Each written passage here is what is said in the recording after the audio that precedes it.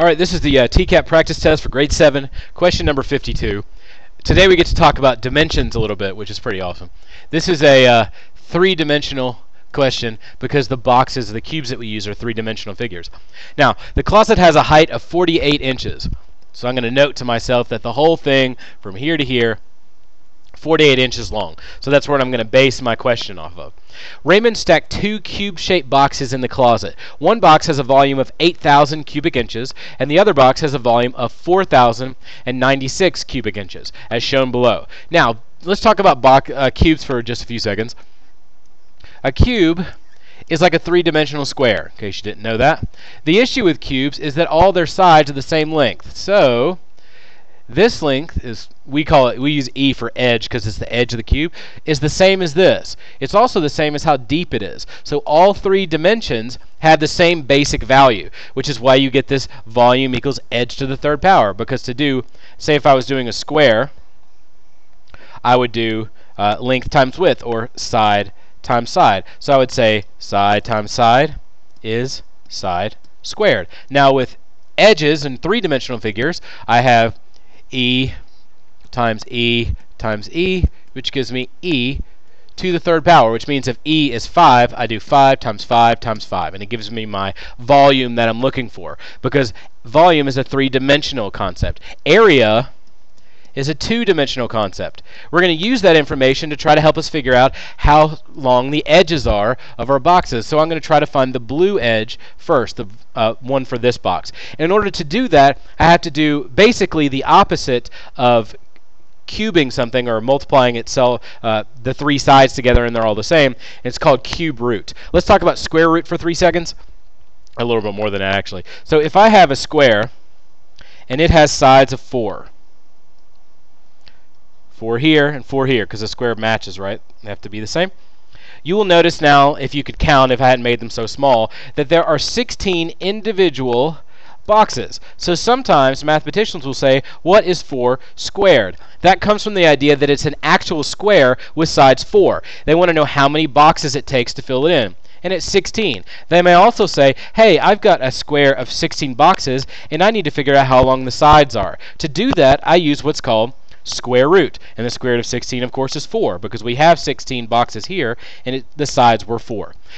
Similarly, we have that same concept going on when we talk about cubes. In a cube, if I have sides 2, because it's way easier to draw that than anything else,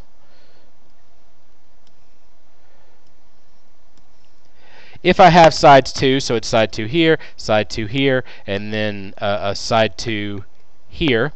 So I say, if I have a side of 2 and I'm going to make a cube out of it, that's what the third means, what is it? And of course, it's 8. Now the opposite of that, if I need to know if I have 8 1-by-1 blocks and I need to figure out what the side lengths are, I'm going to do what's called cube root.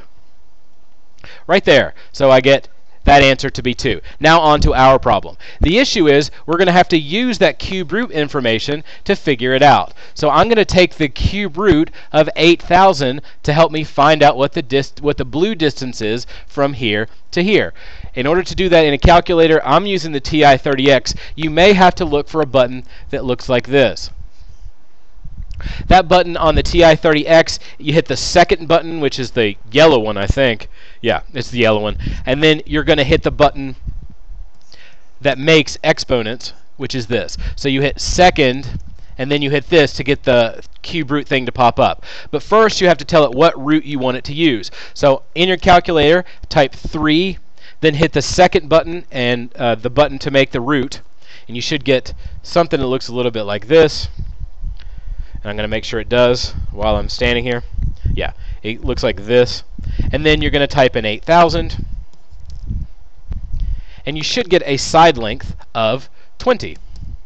So the distance from here to here is 20. Now let's talk about how far it is from here to here. So we're going to go up more from that blue spot. So all I'm going to do now is take the cube root of the 496 because it's a cube and I only want one side. So I do the same thing.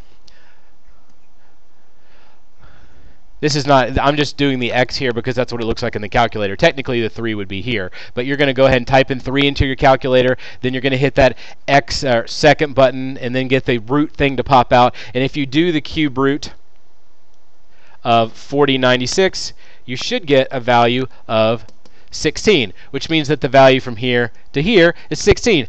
All I have to do now, because the question says if the third shaped box is added to the top of the stack, what is the greatest possible edge length of this cube? What it wants to know is if I have another box, and I'll choose green because why not, right?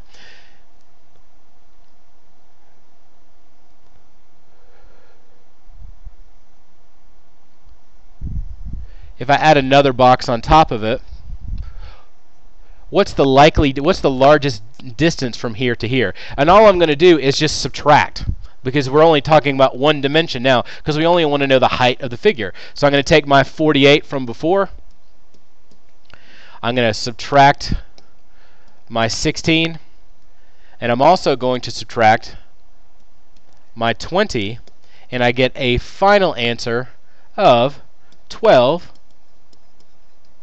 inches.